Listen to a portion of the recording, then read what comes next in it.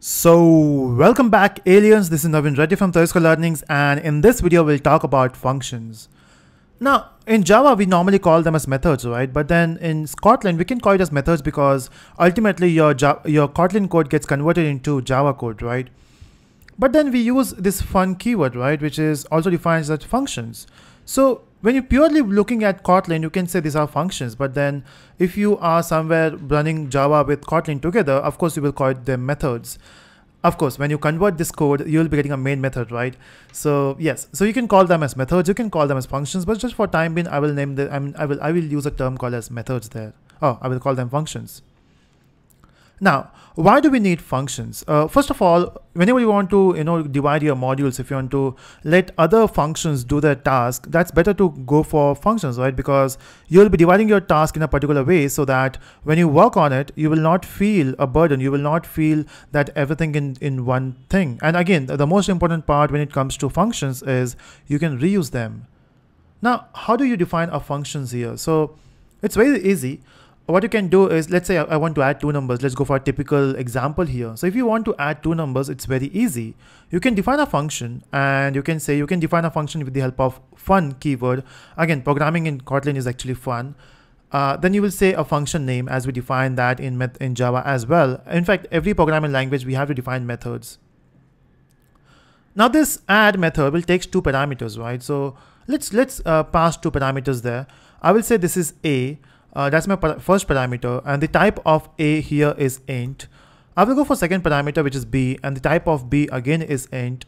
Now this function, which takes A and B as a parameter, it will add those two numbers. So what we can do is we can say print ln, and we can print the output of those two, which is A plus B, right? Again, semicolon is not compulsory here. Now, how do you call that method? So we can simply say add, and we can pass those two values 4, 5, and our job is done, right? So if you run this code, of course, you'll be getting the output as 9. Let's run this code. Let's see what happens. And as you can see, we got the output here, which is 9, right? Our job is done. That means when you add these values, which is add 4, 5, you'll be getting the answer, which is 9, and that's easy. Now we can pass some other values. We can try it out. We can write whatever way we want. So that's how you can add two values, or that's how we can create a function. Now here is a twist. The twist is, what if I don't want to print the values here itself? I want them to return the value, because that's what functional programming believes, right? You should not be, function should be something which takes input, which does some processing, and it gives you output, right? It should not create any side effect. Whenever you try to print something on the console, it's also a side effect, right? In fact, you might be doing some, you might be printing on console, you might be entering data in the database, you might be doing some file handling. So those are side effects, right? But when it comes to returning the values, so I believe, function should always return a value, because that's what makes your system stable. So what you should be doing is, instead of adding those two values, I mean, of course, you should add those two values here. But then instead of printing them here itself, what we'll do is we'll say, hey, I don't want to print those two values. I want to simply say A plus B. I want to return the value. Okay, but to return a value, we have to give a return type here, right? So when you don't mention the return type, it means you don't want to return anything. If you want to return something, you have to give a colon and you have to mention int. Now the problem is we have to return you have to use those special keyword which you use in Java as well, which is return statement. So you have to use a return keyword here to return the value. And now this one, it returns you a value, right? So of course you will store it somewhere. So I will say var result equal to, I will say add 4, 5, and then later we can print the value, and then we can print the value here itself, right? So this function here is actually not printing anything. It is just returning the value, and that's what your function should do. Let's run this. Let's see. We'll give a different value this time. We'll go for 8 and 5 just to see if you're getting different output. And let's wait for the output here. And as you can see, we got the output as 13. So yeah, that works. So instead of printing that value here itself, we are returning the value. But don't you think instead of writing this, I mean, we just have one statement, right? That too, which is return. So can we just write a function which will return a value directly, something, inline function? Is it possible? Can we write an inline function in Kotlin? Let's try it out. So what I will do is, okay, now we cannot call it as an inline function, but then we can write in one line. So what I'm thinking is, what if after this int we can give a equal to, or maybe a function expression you can call it as, because this function will return a expression. So instead of doing all this return statement, what if we can simply say equal to a plus b?